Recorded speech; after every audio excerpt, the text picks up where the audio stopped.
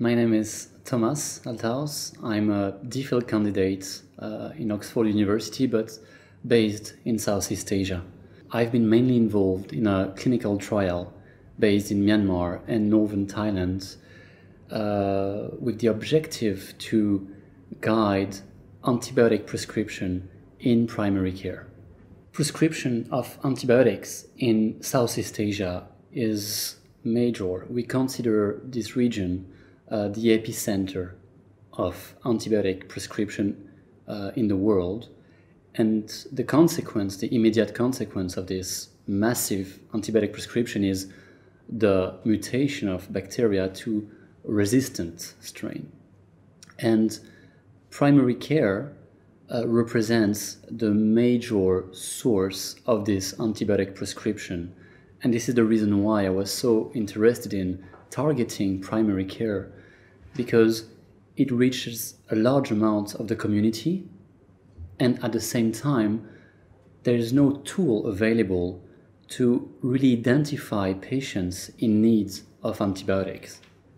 You have to understand that a typical health worker in a primary care isn't a doctor. It's a nurse with a limited clinical training, with probably more than 100 patients a day.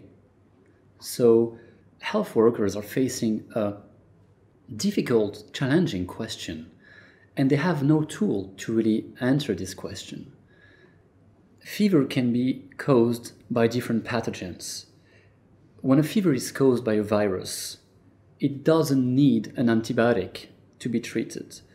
We call this treatment symptomatic. It means that you only need, for example, some paracetamol to control the fever, and the body will handle the viral infection itself. On the opposite way, we also need to help them identifying those who have an infection that requires an antibiotic. Bacterial infection, for example. You can die from a bacterial infection if you do not have an antibiotics. The CRP rapid test is very simple per se. It's a test that tells you when to give an antibiotic or not.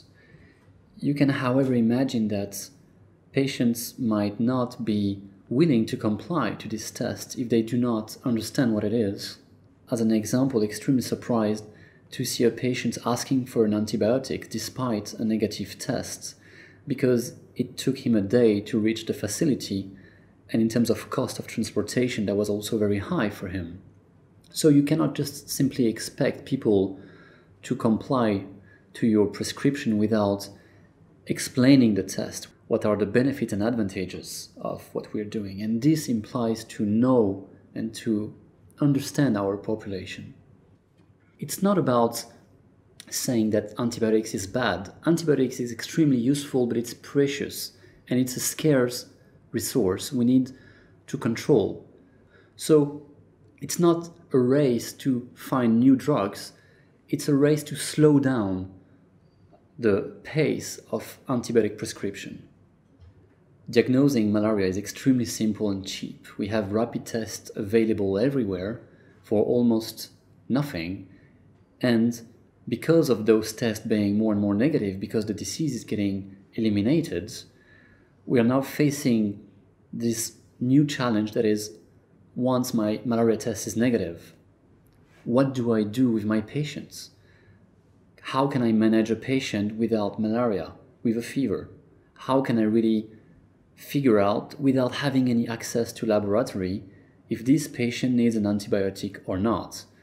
We also know that the most effective and funded research project trying to screen and to look for every pathogen do not discover more than, let's say, 50% of the causes of fever, which means that even though you use your best diagnostic tool to investigate those causes of fever, in 50% of the cases, you will never know what they have. We know that antibiotic prescription in primary care is around 70% in Asia on average, and bacterial infections should represent around 20%. So there's a huge potential impact to have on health at this level of care. And with such impact for such small investments, we could also allocate a bit of it to these non-specific illness tests that could save a lot of lives and at the same time immediately impact antibiotic prescription at point of care.